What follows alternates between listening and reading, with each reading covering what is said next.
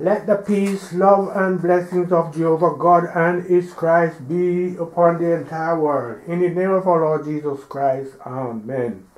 The King of Kings, everlasting gospel delivered to the entire world by the Holy Spirit of truth, leader OLUMBA, OLUMBA, the supernatural teacher. First lesson, Hebrews chapter 11, verses 5 and 6. Verses 5 to 6. By faith, Enoch was translated that he should not see death, and was not found, because God had translated him. For before his translation he had this testimony, that he pleased God. But without faith it is impossible to please God. For he that had faith, for he that cometh to God must believe that he is, and that he is a rewarder of them that diligently seek him. Second lesson, John chapter 7, verse 17. If any man will do his will, he shall know if the doctrine, whether it be of God, or whether I speak of myself. Golden text, John chapter 3, verses 31 to 32. He that cometh from above is above all. He that is of the earth is earthly, and speaketh of the earth. He that cometh from heaven is above all. And what he hath seen and heard, that he testifieth, and no man receiveth his testimony. Quote, have you seen the reason why I do not talk? I do not get angry. I do not discuss much with you. Why? Because of the fear I have for this glory and for God. And I do not wish that any of you should miss this glory. I would like you all to enjoy this peace and put it on as a garment. Before now, people had been told that no man can see God, that whoever sees God will die, and so man became afraid. People ceased praying to God. Most people run away when they are told that God has come because of what they had heard. Those who are told to refrain from sin run away because of fear. Fear has caused a lot of confusion among men. I am also filled with fear because once you commit any kind of sin, you must suffer. If you tell lies, you must suffer. No matter how small the sin is, if you commit this sin, you must suffer. You all are aware of the fact that once the Father comes into your midst, you all panic. I have seen the fear which the entire world has about the glory, although you do not know. This is why I try to draw you nearer to myself. I bring down myself to your level because I know that fear goes with suffering. Once you are afraid, you can never be perfect. I bring you close to myself so that you will be free to do what is good. I want you all to know that this work is not the work of man. It is God himself who has come to do all things. Pray in spirit and refrain from sin for you to see him, and you will then know what to do. Spiritual song. Let us adore thee. Let us adore thee, fearful God. Read the first lesson again. First lesson, Hebrews chapter 11, verses 5 to 6. By faith, Enoch was translated that he should not see death, and was not found, because God had translated him. For before his translation, he had this testimony, that he pleased God. But without faith, it is impossible to please him. For he that cometh to God must believe that he is, and that he is a rewarder of them that diligently seek him. Have you seen that? If you all were to know that God has come down, you will not come in here to laugh and play, for such actions bring punishment to the world. The words we speak are complicated. It had already been said that no man could see God and live, so you become so afraid that you decided to run away. You run to Satan. Now I have come to remove that fear from you so that you will be able to know him, love him, and see his glory in you. In the name of our Lord Jesus Christ, amen. God forbid cannot prevent death. What prevents death is the advice given to you to stop stealing, fornicating, and committing all sorts of evil. It is these pieces of advice that enable you to see this glory and enjoy this kingdom. God does not kill anybody. His brightness, power, humility, and love are the things we are seeing. If these things elude you, you are in trouble and can never see him. People run away from God. But where will you run to? If you are a sinner, where will you run to? He is in the deepest sea, on the highest mountaintop, in the sun, in the moon, he is in the stars. If you refrain from sin, you will have peace and live a happy life. Fear God and give him honor and glory. All the changes you see in the world are as a result of his coming. This is the reason I have come to tell you not to be angry or commit any sin, so that you may behold his grace. Even if the two hands are joined together in prayer, a sinner shall never go unpunished. As we are now, all those who speak ill of brotherhood speak ill of God, and as such must suffer. Whoever is afraid of God and fails to believe that it is God that does this work should put himself in prayer. My daily intercession is for them, because I have said from the onset that I am not the doer of this work. Even if the whole world should gather, or God stands before me and persuades me to accept that I am the doer of this work, I will not accept, even at the risk of being shot. How can I say that I am the doer of the work when I have seen the doer and I have seen everything? Am I crazy? Do not ever think that because I joke with you, you should slap me. God is a two-edged sword. Whosoever does not rejoice at his coming is in trouble. If you speak ill of his coming, you are in trouble. If you speak ill of anybody in the world, you are in trouble. If you have been indulging in any kind of evil, abstain from it now, because it is said that the fear of God is the beginning of wisdom. If you have the fear of God in you, you will no longer steal, fornicate, or indulge in vices. And once you abstain from these vices, you are saved. This is why that portion states that whosoever blaspheme against the Father shall be forgiven, but whosoever blaspheme against the Holy Spirit shall never be forgiven in this world, or in this generation, and in the generations to come, because he is God himself. God does not abuse man. He does not use Cain on anybody, and he does not get hungry. He is the light, and he has no business with sin. If you fail to adhere to God's instruction, you have problems. You are being told so that you may not be angry, bear grudges, and so on. It is a fact that man is not God, and man has no semblance of God in anywhere. Therefore, If you should compare man with God, you will have problems.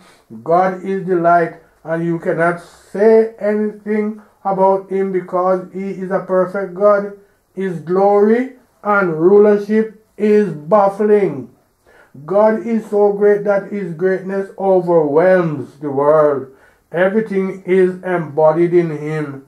Beauty, peace, wealth, and power, heaven and earth are all in him.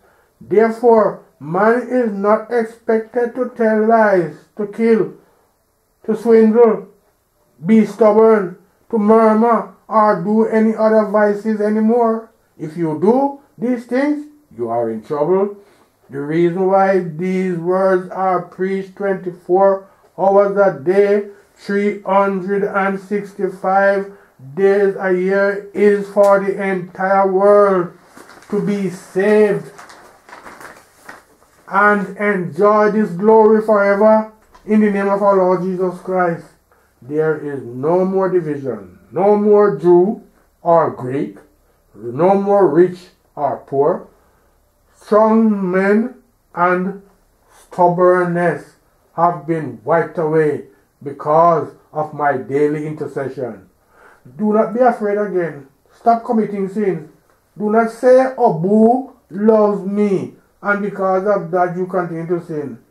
God has nothing to do with sin. I am not God. I am only a witness. You are also a witness, and we all are his witnesses. Former things have passed away. Right now, the weather conditions have changed. Nobody knows the rainy season any. Nobody knows the rainy season and the dry season any longer. All concoctions have failed. The scientists have failed. If you come up to testify, you will have nothing to say. The first time he came, he was called Jesus, and things were not like this. He never really showed himself, but he humbled himself unto death, and now the Father raised him up and gave him a name which is above all other names. Which name has he been given now? He is the King of kings and Lord of lords. He is also the first Son of God. When you see him, you see the Father. When you see the Father, you see the Son. And we are all his children. As I have taught you, love. Once you love him, you are one with him. No more male or female in him. He has come to make us one. I am not the one called King of Kings. It is nobody's name. He is the King of Kings. Nobody else can answer that name. Do you know what the King of Kings and Lord of Lords means? Refrain from sin. Do that which is good and have love, and you will see his glory. All those who do good see him and know him, and they dwell with him forever. All those who have love humble themselves, do not fornicate, have patience, be honest, do not eat meat and fish, be like him and take after him. All those who continue to eat meat and fish, prove stubborn, kill and argue, do not see him and have no peace. Read the second lesson again. Second lesson, John chapter 7 verse 17. If any man will do his will, he shall know of the doctrine, whether it be of God or whether I speak of myself. This is why I say nothing. I do not stop you from coming to Brotherhood of the Cross and Star, and I do not abuse you. If you put these words into practice, you will have peace and you will be enriched. Heaven and earth and the fullness thereof belong to him, and what belongs to him belongs to his child. The field is wide, but the boundary is there.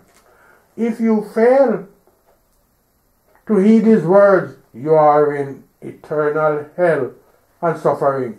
Do not say you do not need God, because whoever does not need God refuses life. He refuses peace, goodness, and existence. Seek God now that you can find him, or else a time shall come when you will see him no more. When that time passes, it will be eternal suffering, and the suffering shall have no source. He will neither beat you, nor talk to you, nor deny you food, but things will be tough. Do not be stubborn, because no one is exempted from the consequences of stubbornness.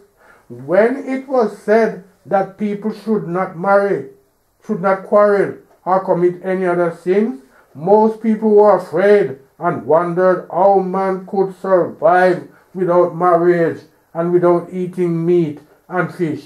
Have you not seen that these are now things of the past? First witness, 1 Corinthians chapter 13, verses 4 to 13. Charity suffereth long, and is kind. Charity envieth not. Charity vaunteth not itself, is not puffed up, doth not behave itself unseemly, seeketh not her own, is not easily provoked, thinketh no evil, rejoiceth not in iniquity, but rejoiceth in the truth, beareth all things, believeth all things, hopeth all things, endureth all things. Charity never faileth, but whether there be prophecies, they shall fail. Whether there be tongues, they shall cease. Whether there be knowledge, it shall vanish away. For we know in part, and we prophesy in part. But when that which is perfect is come, then that which is in part shall be done away. When I was a child, I spake as a child, I understood as a child, I thought as a child.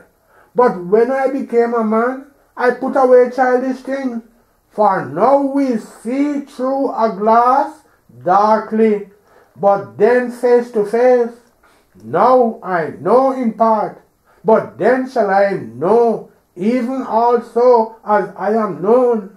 And now abideth faith, hope, charity, these three, but the greatest of these is charity. Everything is in him. Have you heard that? You ask for money, children, power, glory, and so on. These are minor things which are embodied in him. Once you call on him, they come to you. These are the real teachings that prevail now, and once you abide by them, you will have everlasting peace. Read the golden text again. Golden text, John chapter 3, verses 31 to 32. He that cometh from above is above all. He that is of the earth is earthly, and speaketh of the earth. He that cometh from heaven is above all, and what he hath seen and heard, that he testifieth, and no man receiveth his testimony. Have you heard that? Heaven and earth are found in him. What kind of knowledge, what kind of city, food, glory are you looking for, which is not in him? With him you have no problems and no wants. Again, he is the greatest. He is omniscient. What do you want to go and study again? Once you have him, you are the top of everything. The kingdom is faith, hope, and love, and with these you are at rest. He is the Father of beauty. He is the Father of grace. He is the Father of wisdom. He is the fountain of living waters.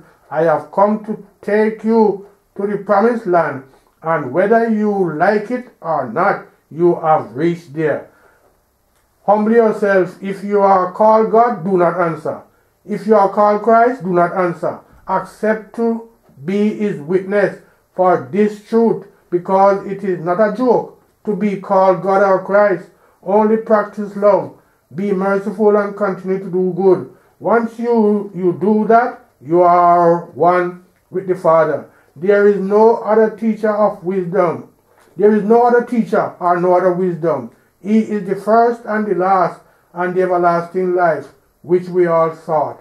I am not a teacher. I am nothing, but I am a witness. I no longer seek for anything. Nothing impresses me. I do not hunger. Let us keep quiet and have love. Stop saying, I have love or I know him. Whoever knows him can never make noise, offer long prayers, and so on. Those who know him no longer commit sin, and they abide with him forever. A word is enough for the wise. Let those who have ears to hear, let them hear. May God bless his holy words, now and forevermore. Amen. End of quote. Peace in the name of our Lord Jesus Christ. Amen. Thank you, Father.